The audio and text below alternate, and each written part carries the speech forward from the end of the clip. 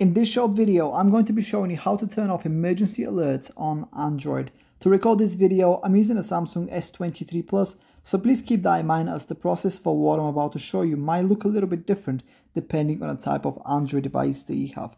So the first thing I want you to do is to head over to your settings and from here scroll down until you reach the safety and emergency options, which are right here. Tap on that and on this page look for wireless emergency alerts. In my case, they are near the bottom here, so tap on that and this is where you can find all the different alerts that you have on your particular Android device. Now in my case, I can disable individual alerts, so let's just say that I don't want to get any extreme and severe threat alerts. So all I need to do is basically click on this little widget icon right here and this will disable that particular alert. Now if I want to disable all the alerts, I can just press that main button right here near the top and disable it, and this will just basically turn off all emergency alerts on my Android device. And yeah, that's pretty much it. If you have any questions, please let me know down in the comments below and I'll do my best to help you out.